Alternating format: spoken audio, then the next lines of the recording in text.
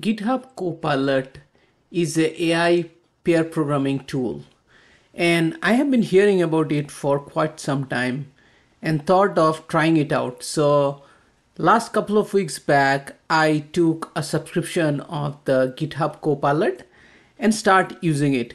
Now, GitHub Copilot can be used in Visual Studio. It can be used with Visual Studio Code, even other programming software like IntelliJ. Now, if you look into the plans, it's pretty reasonable in terms of price for individual. It's just $10 a month, or you can take a yearly subscription, which is $100. What I'm doing right now is I'm using it mainly with Visual Studio Code. I'm going to try out the Visual Studio next week, and I'm going to show some of the example how we can use it. Now, what I have also done is, along with Copilot, there is something else which came out, is called CoPilotX. It is also part of the same Copilot AI toolset. So the main difference between Copilot and CoPilotX is, apart from giving the standard feature of Copilot, Copilot also comes up with a chat box, which is like ChatGPT but embedded inside the IDE itself. So what I have done is I initially joined the waitlist, and after joining the waitlist, within a couple of days I was selected.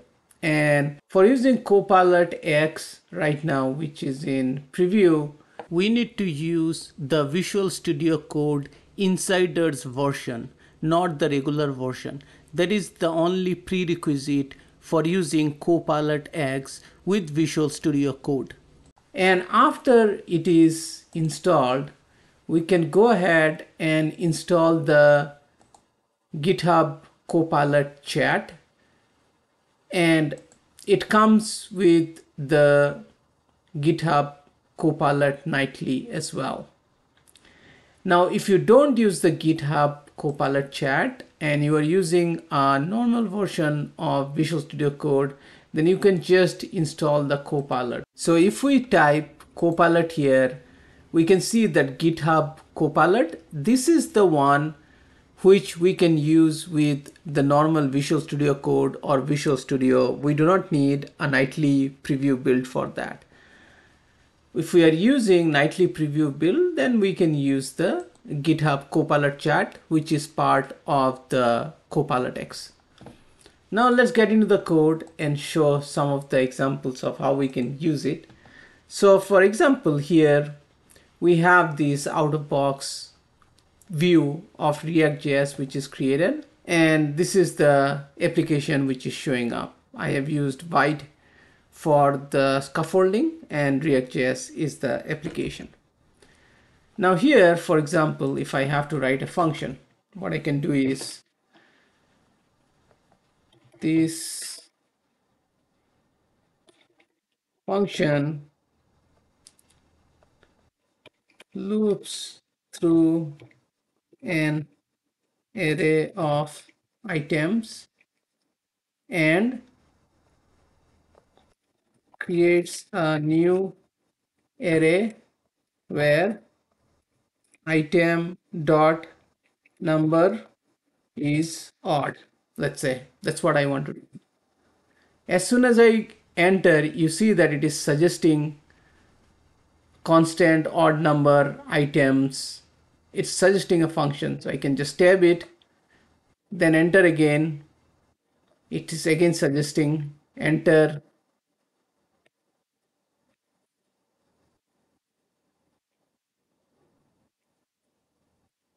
It literally created a function for returning odd numbers. Now let's do one thing. Let's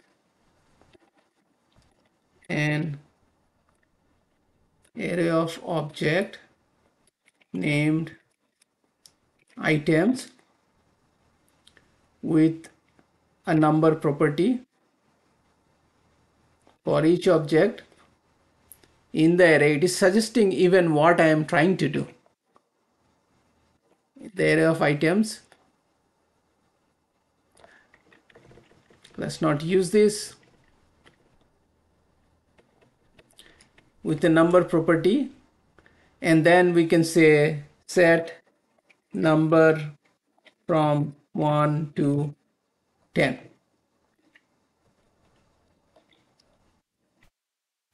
Now it is suggesting the number.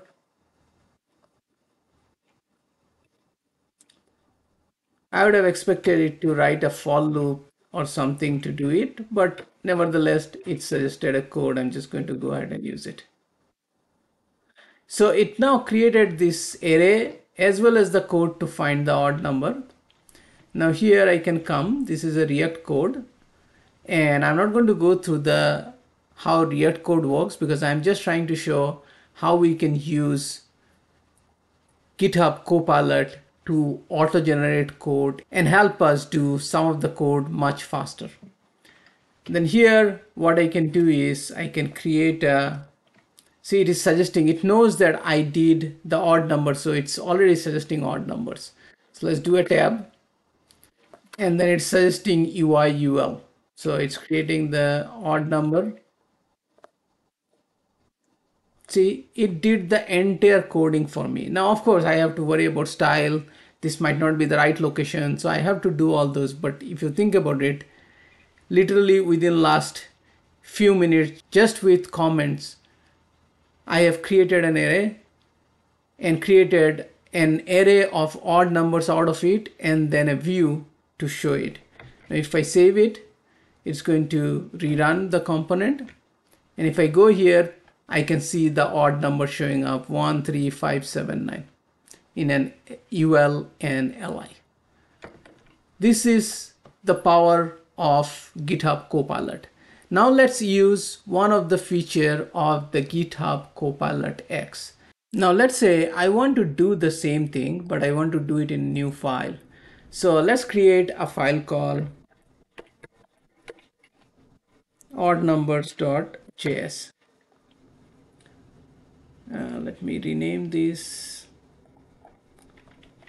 oddnumber.js.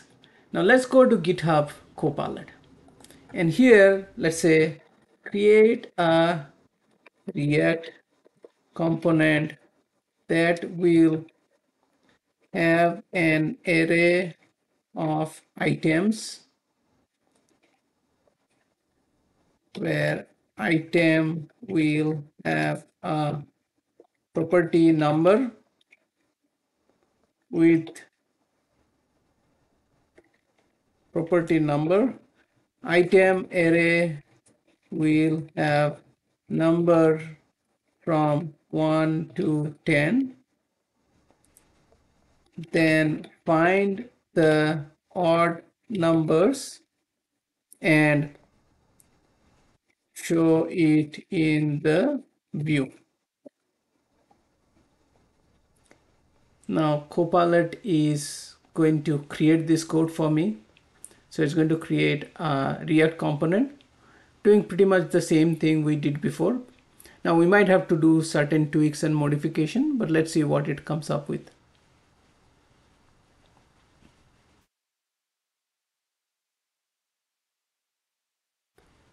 So it came up with the React component. Now all I have to do is I can just use this and it's going to paste the code on the right hand side. So here this time it came up with better code, as you can see, and it pretty much did the same thing. And now I can save this one and go here and get rid of this and just say odd numbers. And I don't need to pass items, but that's about it. There is a problem in the code. I have to make it as JSX instead of JS so that they are compatible with each other. I'll go and let's save it. And now it should be working as expected. Now let's go here. And we see the same thing. I have two odd numbers because I have one here as well. So let's get rid of this, save it and go. Now I have just one odd number and I see the same result as before. So as you can see, we can create code either through providing comment, in some cases through the chat component, and immediately use it inside our source code, and we are done. You can see how powerful this can be and how much we can use it. Now the other thing we can do is we can also select a code and ask it to, for example, let's select the code here and ask it to explain the code. So we can just do it. Copilot, and we can just, in the Copilot menu, so we have to select the Copilot menu, and then we can select explain this, and then it is going to go ahead and explain. So it says this is a JavaScript function, it finds out the odd, blah blah blah, it explains everything. And then it also, one possible improvement to the code it shows is this, and I can now just replace this code with this. I just click this and it is replaced. So this is how we can do it. The other thing, as you have seen, is that let's say we go here and we select this part of the code, right click, go to Copilot. We can also say generate docs, and now we can just go ahead and accept it. And once we accept, it created a documentation for this whole odd number function itself. And apart from that, we can also go ahead and generate test for this one. Same thing, it's going to wait, it's going to declare a test. So it is trying to create a test library, and you can see here describe, and it created the test for it. So now you don't have to create test class yourself. You can just declare the function and let it create text. Let's create it, and you can see here the test function is created and it's showing up on the right hand side.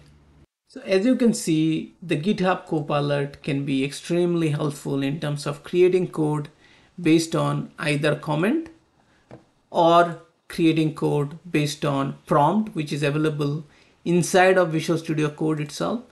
Or it can be used for analyzing a code, understand what is the purpose of the code, especially if you are dealing with legacy code. And next, it can also create test cases based on existing code. You can just select the function for which you want to create test, and then you can create test cases from there. I am extremely excited about what Copilot can do and how productive it can make us, so that we can focus on creating critical aspect of a product, focus on architecture and design, and let it help us increase our productivity in terms of coding through prompt. Let me know what you think about it and how many of you are using Copilot or are thinking of using it.